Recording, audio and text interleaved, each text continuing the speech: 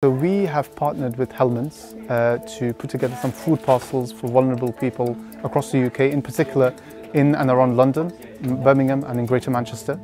And today we're here at Palmers Green Mosque packing those food parcels with our volunteers. Today we're looking to pack around 200 parcels, but throughout the month of Ramadan we have been distributing, and we will distribute inshallah a lot more. So this is a parcel that's been put together, of course, in discussion with Hellmann's and also with Affilia's Kitchen, who helped us in terms of putting the food items together. So we have a range of items in these. We have lentils, we have pot noodles, we have mayonnaise, of course, seeing as we work with Hellmann's.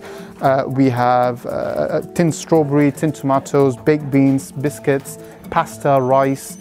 So a combination of items, a sack of potatoes as well.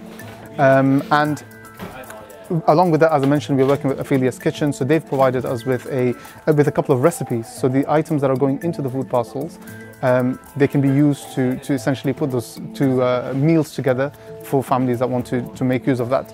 And the aim with regards to the recipes being provided is also to encourage people to not waste.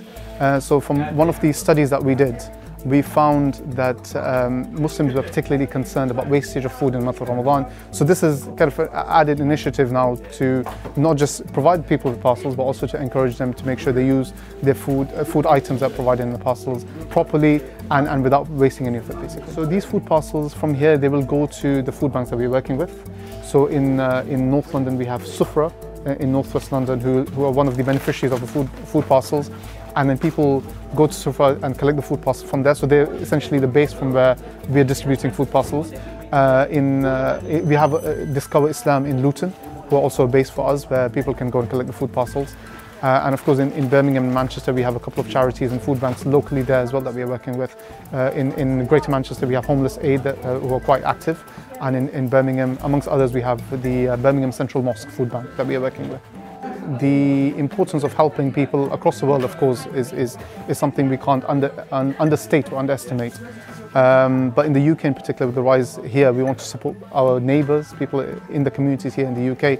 And as the Prophet ﷺ tells us, أَحَبُّ النَّاسِ إِلَى اللَّهِ أَنْفَعُهُمْ لِلنَّاسِ. The most beloved people to Allah are those that are beneficial to others. And we want to be, particularly in the month of Ramadan, from those who are beloved to Allah subhanahu wa ta'ala, of course. So for us, that's one of our driving factors, the motivating factor for us to get closer to Allah. And one of the ways of doing that, of course, is benefiting people, helping or being a means of benefit to brothers, sisters, people in humanity here in the UK, in our communities.